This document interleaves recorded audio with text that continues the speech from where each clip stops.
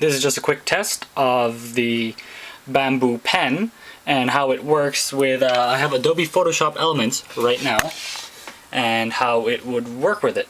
Now you can change the sensitivity depending on where your pen, you know, how hard you push on the screen. So I'm going to use up the pen right now, and there's the monitor, there's my pen, and I'm going to write anything. I'm going to touch it lightly right now, and hopefully, you know, you can see that it's being used lightly. And now I'm going to use it harder. I'm going to press on it a little bit harder, and yeah.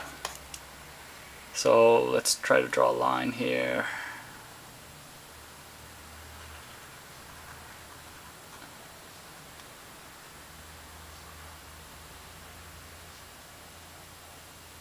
And yeah, I think that's about it for using the pen.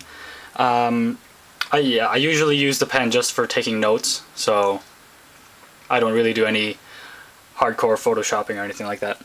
Well, oh, and yes, the pen does work with two screens. You can flip between both the screens with the pen, so it pretty much just cuts the tablet in half, and the top half is my top monitor and the bottom half is my bottom monitor.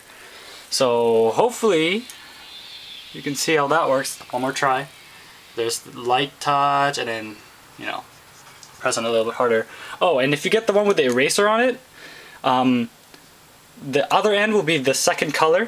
So let's pretend I do have, you know, this is what the eraser would do. It would send out a different color than from the tip, and that's the color you pick from over there. Yeah, all right.